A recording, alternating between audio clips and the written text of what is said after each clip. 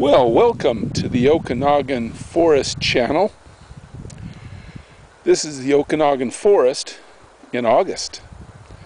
And the first thing I want to do is say hello to my friends out there that have not heard from me for a long time. I'm hopefully going to be doing more videos in the near future. But today I just want to say hello and show you a little bit of the Okanogan Forest in August. Of course, this year, 2015, has been an incredibly dry season. There's been forest fires all over the place, but here in the Okanogan Highlands, things are still looking up and doing very well. Let me say hello for a minute, and then I'm going to walk over and share a few things with you. Again, I'm still using my same old camera, so bear with me. It's not a very fancy camera, but I just want to say hello so you can see that I'm doing well. It's good to see you. If you have comments, I'd love to hear from you. Now let's walk slowly over to my shipping container reefer cabin and have a look around. I also want to show you my bug out trailer, so to speak, and we'll talk more about that in a minute. Let's go ahead and pan over back towards the mountain. Unfortunately, it's overcast today. For a slightly better look at the forest, it would have been good if it was a beautiful sunny day, but it's overcast. Now we'll kind of look over towards my my special hideout, and I'm going to walk over there with you. We'll go kind of slow, and as we're walking, I want to give you a little local news, which I find very interesting. In the last 2 days here, from two different neighbors, I have gotten news of some of the wildlife that are immediately in the area.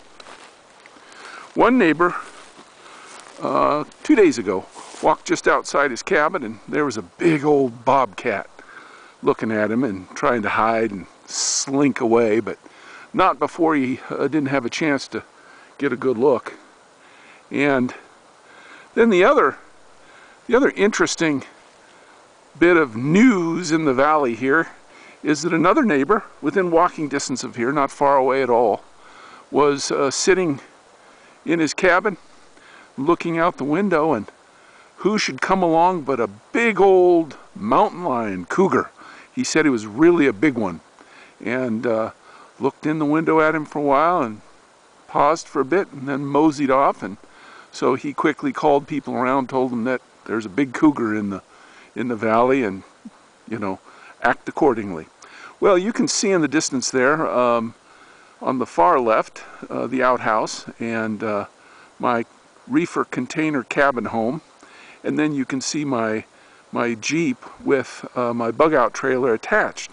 And that's been in earlier videos, always under a tarp, but I wanted to show it to you today, so let's take a quick walk over there and have a look.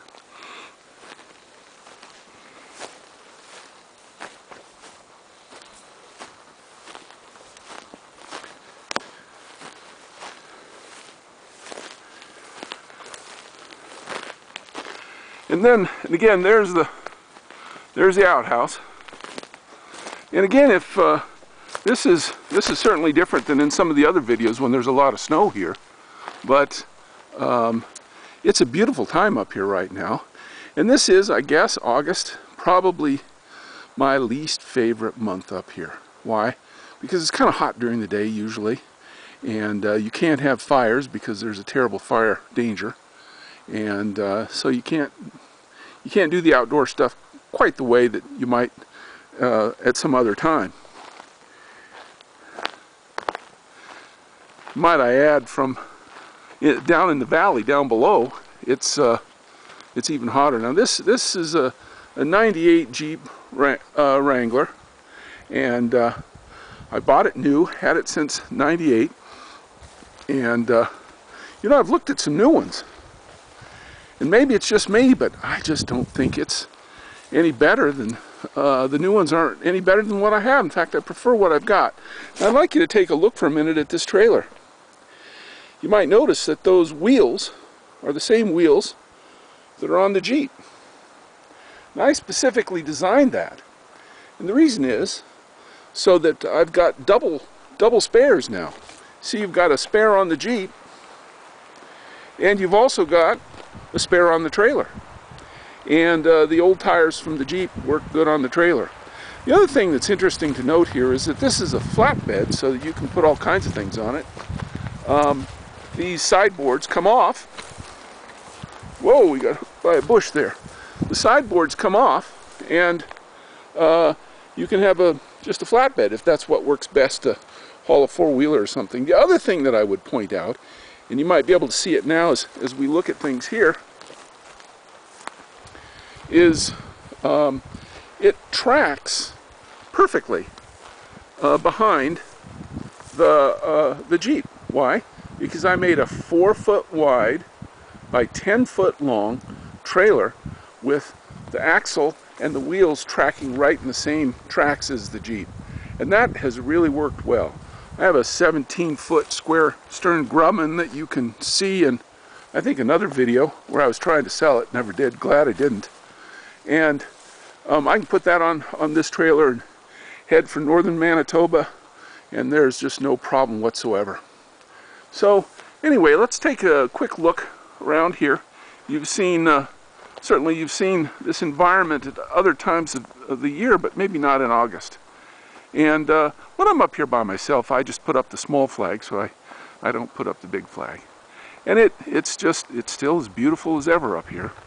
And I think what I'd like to do now is just walk in to the container cabin and let you take a quick look there, and then we'll go on from that. I redesigned it. In fact, every time I come up, I redesign things a little bit, and that's the kitchen.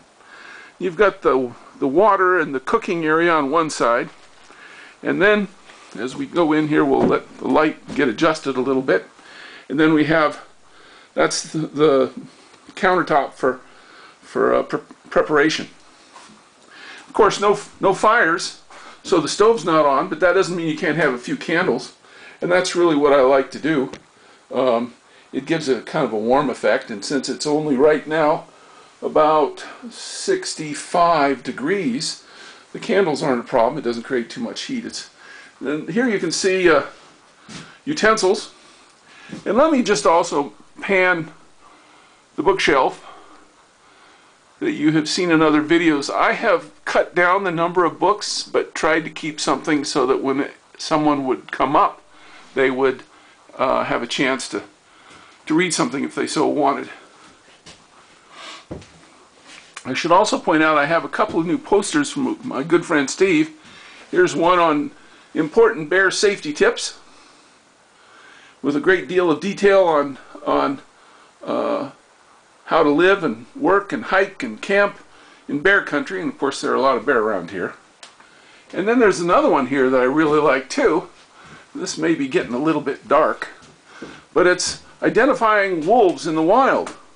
I've had wolf sightings on my property here, so it's kind of neat to have that up and help a person distinguish between a coyote and an actual wolf. And then here is the desk area. And that looks about as it has always looked. Again, candles. You can see my shortwave radio there in the little cubby.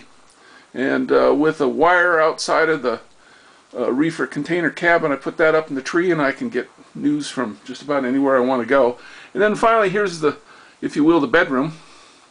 And again, I'm up here by myself, so I keep it pretty simple. Now, you'll look up here. I have propane lanterns. I could have turned that on, but they make such a racket. They really do.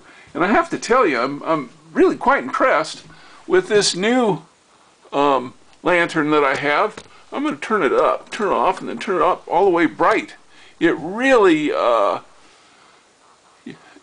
seems to work pretty well and give off quite a bit of good light. You can see my daughter's dolls on my bed there. Since I'm by myself, her dolls are here to keep me company. So I'm going to turn around now.